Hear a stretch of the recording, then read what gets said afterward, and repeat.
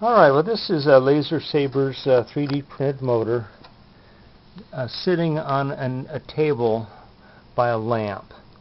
And this is kind of the setup that I've been working for quite some time. I didn't care about a great big machine that ran my house.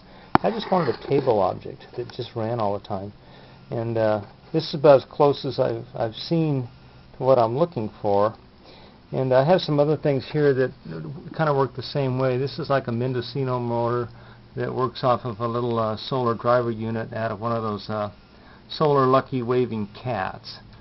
And then this right here is my little forever light that I made back in 2013 January. So this is 2 years old, and it just lives here on this table. And it runs all the time. It runs day and night. And usually there's enough light on in the house here that it doesn't go out at all. It just keeps running. And it lives right there. And this is what I'd kind of like to somehow get, was another object like these that ran all the time.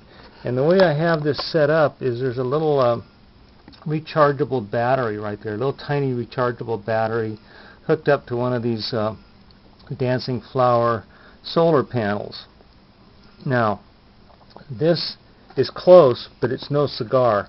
You have to be down around 1 microamp for something like this thing here in a rotary device to work. Now this is right at about 1 microamp. It's that blocking oscillator, the penny circuit basically, with different inductors. But if you go back in my video file, you'll see how to make one of these things.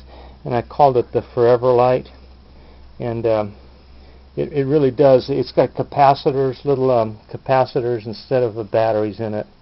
Polycene capacitor type things. Got them on electric gold mine. But anyway, that's kind of what I'd like to set up for this.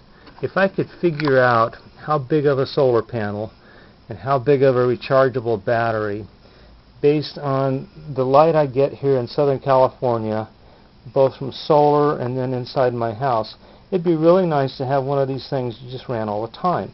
It sat on your table. And like I say, I don't care about making a great big gold thing.